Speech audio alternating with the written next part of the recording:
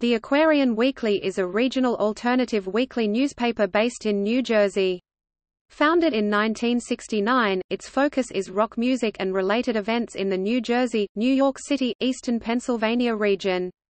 From 1986 to 1992, it was called East Coast Rocker.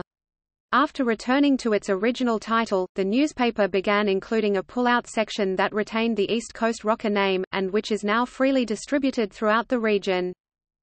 The paper has remained independently owned and operated throughout its existence.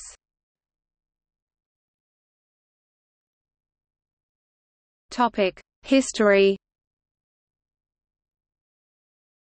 James Rensenbrink (1932–2013), a former employee of two New Jersey newspapers and one Louisiana newspaper, founded the Aquarian in 1969.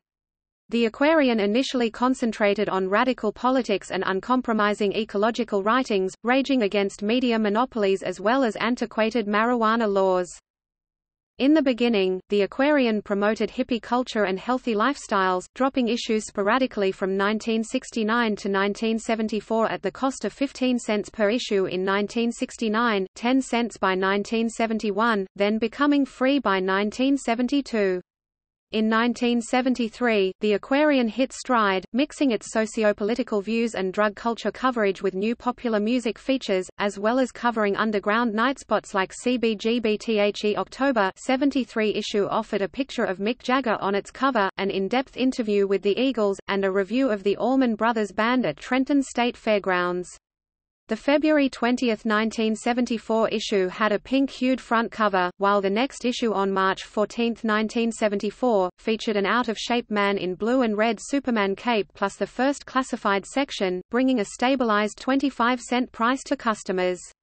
By 1977, the Aquarian became a full-time weekly at a cost of 50 cents.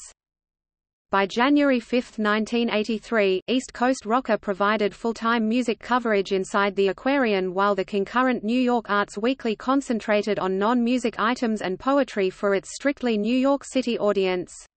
On July 18, 1984, the first Records in Review section appeared, rating new recordings on a scale of 1 to 10. For issue 614, dated February 12, 1986, the Aquarian changed to a smaller, more accessible 8x12 size.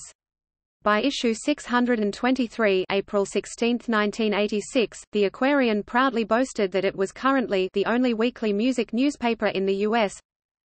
An important historical date was July 16, 1986, when issue 637 temporarily marked the end of the Aquarian in favor of the more conveniently named East Coast Rocker, offering its first issue on July 23, 1986. East Coast Rocker's May 16, 1990 edition celebrated its 200th issue.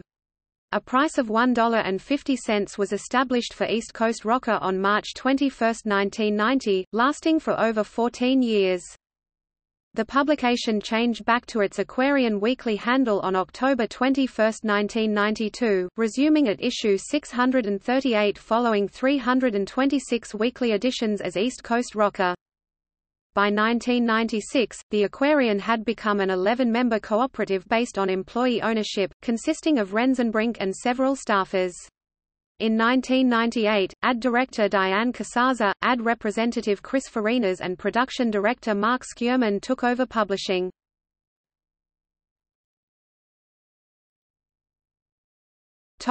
Notable former staff: